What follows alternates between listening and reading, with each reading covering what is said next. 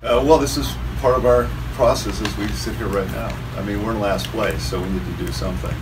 And we need, Sonny was a great player for us, but at this point we need a lot of great players. And I think there's a talent deficit that exists right now, and the way to acquire multiple good players is to trade some of the good players you currently have. And as I said, I think we were pretty clear about the direction we were going to go in the last couple of weeks, and we need to be younger, and hopefully the next cycle is one that we maintain these players, and I think that's the goal here.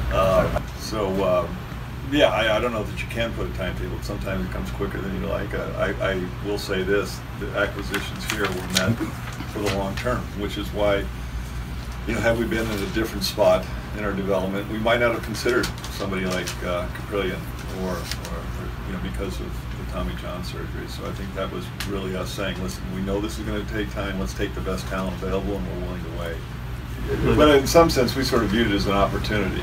As long as we felt good about the prognosis, we viewed it as an opportunity. Because I can certainly tell you that it would have been very hard to acquire all three of these guys had that not been the case. So at that point, we had to sort of calculate when we felt like they were necessary for us in terms of being ready, and when they would be ready.